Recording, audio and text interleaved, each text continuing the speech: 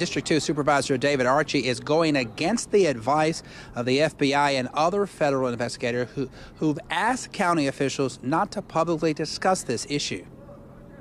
Last month's cyber attack that shut down much of Hinds County government for 2 weeks could cost taxpayers a lot of money.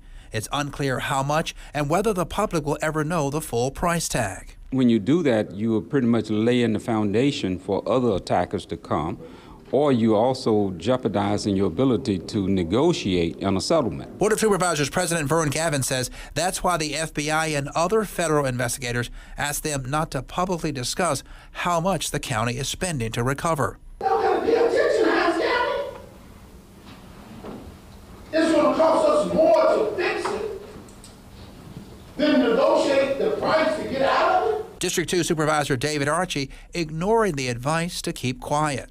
The people that fixing or getting us out of the cyber attack are making way more money than the people that committed the attack. According to Archie, a private contractor the county hired will be paid more than $1 million.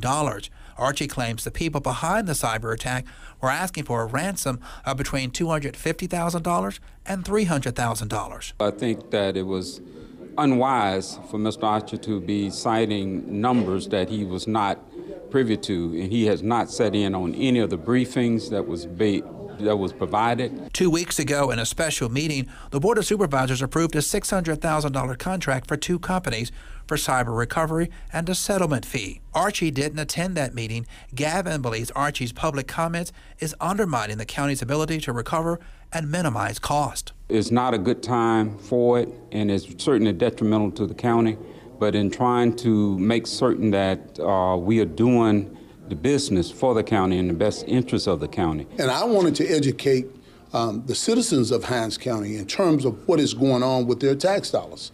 That's my main concern. Now, I'm not undermining anybody.